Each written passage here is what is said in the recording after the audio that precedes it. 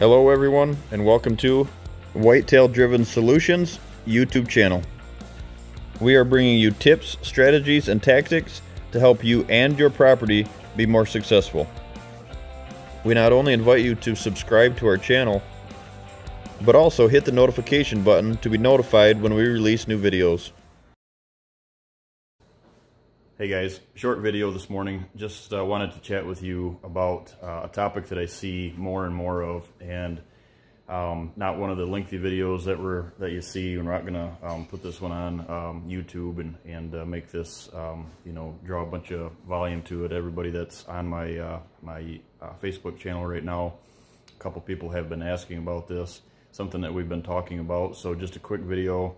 I think going into this habitat season, if you will, a lot of guys are out looking, they're shopping for someone to help on their projects or habitat projects that they've been planning. Maybe it was a last year project that didn't get done, or it's something new this year. You're enhancing some bedding areas, looking at removing some timber off your properties, and you want to make sure you're working with the right guy that has your best intentions in mind.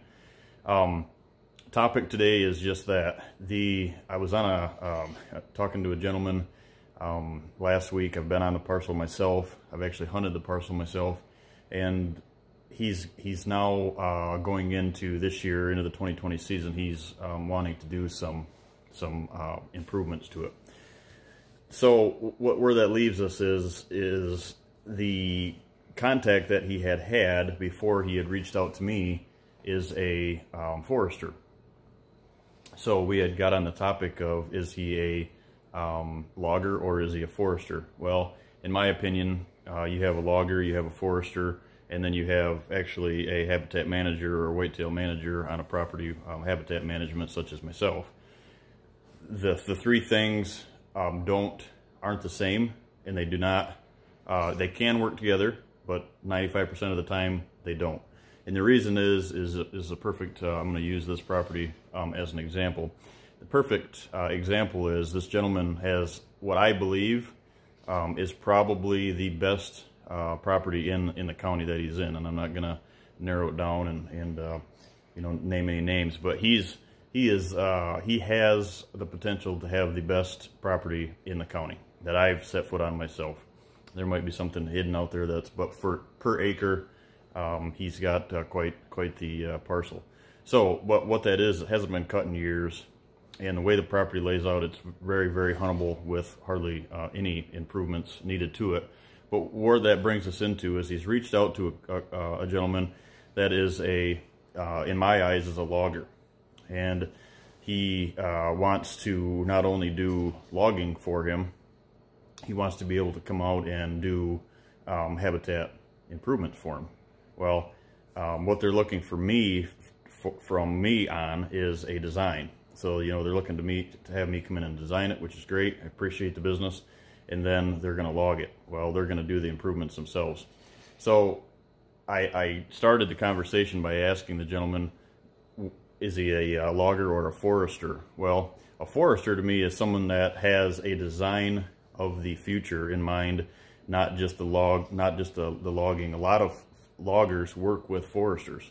So there was a little topic there about deciphering from the two. A lot of guys out there that are claiming that they can do all three, and the fact of the matter is, in my opinion, my professional opinion on what I do, I'm not going to go down the road of what they do or what they offer, but the fact of the matter is, what I do in this industry and in this business cannot be, I'm not going to go into a parcel and tell you that I'm a logger. I'm not going to go onto a piece of property and tell you that I'm a forester, because I'm not, and it doesn't represent me, and it doesn't do anything for the client. All it's going to do is set the client up for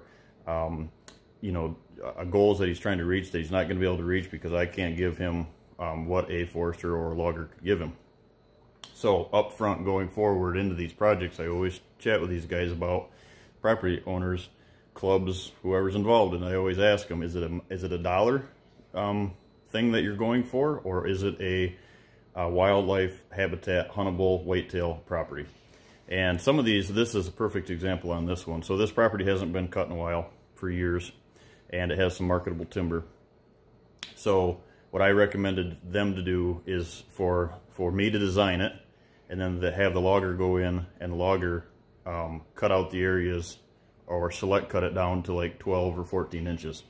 And the reason that is, guys, is that way when we go back in and we do I do my portion of it after the design, and we implement our bedding areas, and we do these travel corridors, and you hang these licking branches, and you put the water sources in. All this stuff ties together. Your blinds are moved, your bow stands are there, you're trimmed out. It doesn't get destroyed by going in 2 or 3 more years with a forester that has designed a program for you to be able to cut that timber, valuable timber, out of that in segments, let's say every 5 years or every 10 years. That's, to me, if you're going to go in and change this stuff on a wildlife or a whitetail side of it, you are setting yourself up to destroy and waste money that you've paid me to do, and that's not what I want to see. I want to see these properties when we leave be able to be hunted and continue to be hunted, and for a 10 or 15 year period. And then if there's trees in there that came along because that sunlight's got to the forest floor and that the oaks have taken off, or that hard maple, now you have value in some trees to be able to go in and get those trees out. But it's a better situation on a huntable property side of things to go in first, get that value of that timber out of there, down, let's say like this property, go in and cut that property down to that 14-inch stage, get the value out of it up front, then go in and create what we can create for you and make that property huntable for 10 to 15 years, and then go in and selectively get that money back and what's there, because of, like I said, because of the sunlight's there. But in the meantime, you're hunting it. So instead of going in every 5 years and destroying what you paid me to do, that's not the avenue that you want to take. I am a little bit different, because what the perfect way to explain it about the logger and the forester may be on let's say a design platform or a management platform of marketable timber, and you're going to pay him a one-time fee to come out. He's going to tell you a plan, and you're going to run with that plan. Now a logger is going to tell you that he can cut your timber off your property, a timber stand purchaser, let's say, and they're going to cut it, and then it's going to help your wildlife because they're going to cut it. Well, that couldn't be further from the truth. That will help the situation if it needs it. But there's a lot of these situations out there that I run into, a lot of these farms that don't need the select cutting or the cut in the area where the folks want to go into. And the reason that is they are getting paid to give you that information. They want you to come in, or you to pay them to come in, and they're not getting paid unless there's marketable timber in there. So they're going to take everything that has any value to it, and they're going to be gone. And what they leave you with is a mess. So going into it, in the conclusion of this video, the topic is, maybe I will put this on YouTube, because I think I've had a couple questions on the YouTube channel as well. So what that means is you go into it knowing that, is it a marketable timber, a money situation for you over X amount of years, or do you want to hunt it and get your return on your investment from your success of your deer hunt? Two huge different things.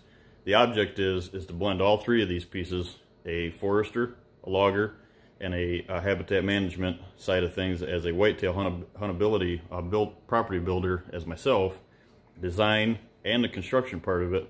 You want to tie all three of those things together. By taking the advice from a logger that's going to clear cut or heavy select cut your farm, and then you're just going to let it all grow and you're going to be able to hunt it and it's going to be successful, is not going to get you to where you want to be for what I offer.